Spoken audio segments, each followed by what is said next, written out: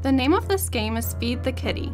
As you play this game, you will practice adding and subtracting dollars and cents. To play, you will need the game board, job cards, money cards or play money, 1 die, bank book, and game pieces.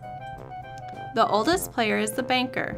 The banker gives each player 2 $1 bills, 2 25 cents, 3 10 cents, and 4 5 cents.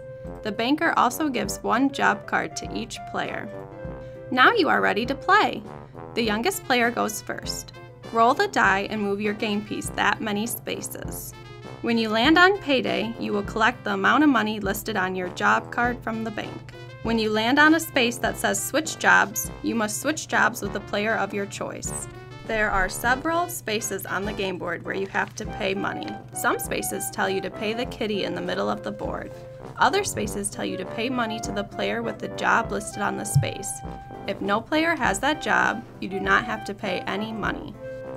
Each time you pass or land on home, collect $3 from the bank. If you land on the time out space, you lose your next turn. 2 spaces tell you to take the money from the kitty. If you land on one of these spaces, take all of the money in the kitty. Remember to record all of your money in your bank book. The first person to reach $10 wins the game. For another challenge, turn the game board over and try Feed the Kitty 2.